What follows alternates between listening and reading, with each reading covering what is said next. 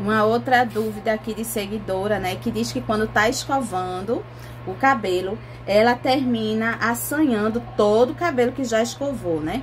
E aí, como é que faz para isso não acontecer, tá certo?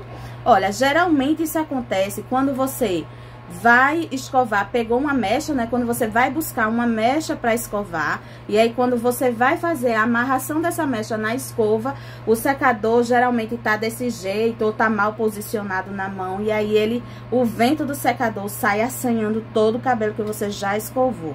Então, para que isso não aconteça, ó, na hora que você vai buscar a mecha, o secador tem que estar virado com o bico pra cima, se ele tiver ligado, tá?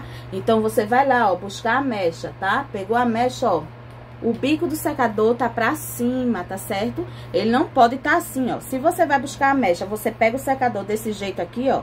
Ele estando ligado, ele vai assanhar todo o cabelo. Então, o cabelo, quando você for buscar a mecha pra escovar, ó, o secador, tem gente que pega aqui com o dedo midinho, né? Eu não consigo pegar com o dedo midinho. Então, eu pego aqui, ó, com esses dois aqui, ó. Pronto, faço dele uma pinça, ó. O secador tá ligado. Você vai lá pegar o seu cabelo, a sua mecha, ó. Com o secador ligado, faz a amarração com ele pra cima, virado pra cima, tá? E aí, não corre o risco do secador assanhar todo o cabelo que você já fez. E uma outra forma é, quando você tá lá escovando seu cabelinho, né? E às vezes você vai lá fazer sua modelagem, tudinho. E aí o vento do secador sai também atrapalhando tudo, né? Quando você solta aquela mecha, né? Tá lá, modelou, modelou, modelou. Aí quando você solta a mecha, o vento do secador assanha aquela modelagem todinha que você fez. Então, preste atenção, ó. Tô lá modelando, modelando, modelando. O que vai sair primeiro da minha mecha não é a escova. Eu não solto logo a mecha, tá? Eu primeiro saio com o secador, depois eu solto a mecha, tá certo?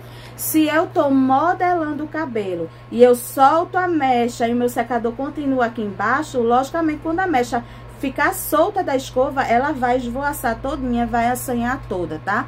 Então, se lembre sempre que quem sai primeiro da mecha é o secador e depois a escova, tá?